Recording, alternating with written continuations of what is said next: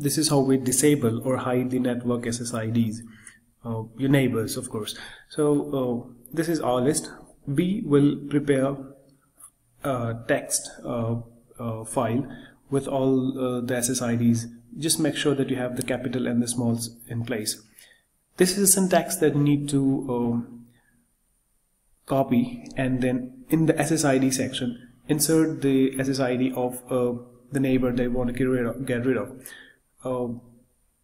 What we did here is that we just copied this syntax and applied this to all the SSIDs that we wanted to get rid of.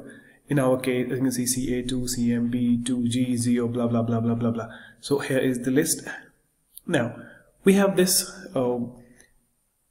saved. One line represent one SSID, and now we're going to save it.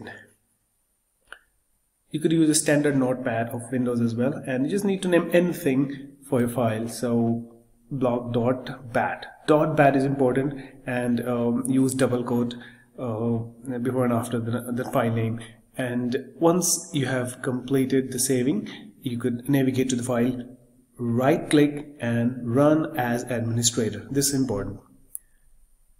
It might take a little time depending upon the list. If you have 1 or 2 IDs, it will just be a matter of seconds. But if there are more, in our case about 15, a little longer. So this is the process. As you can see here, the crap is going off, and this is all.